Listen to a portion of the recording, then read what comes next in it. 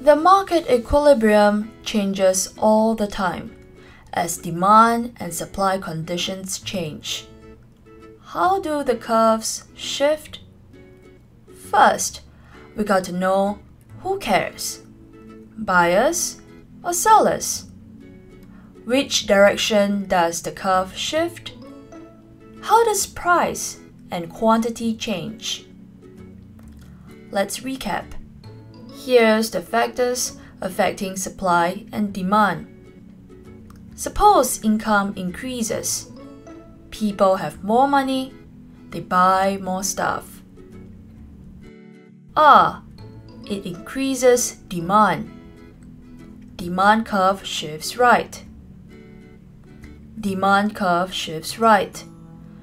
Price increases, quantity increases.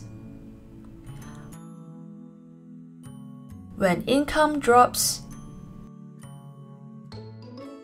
demand decreases. Demand curve shifts left.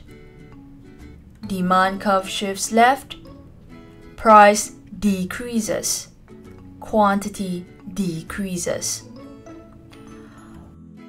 When wages decrease, remember, labor is a type of input. Input prices decrease. Producers can produce more with the same budget now, so supply increases. Supply shifts right. Supply shifts right. Price decreases. Quantity increases. When wages increase, input prices increase. Supply decreases. Supply shifts left.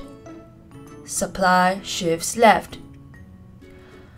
Price increases. Quantity decreases. Seems simple. Cool.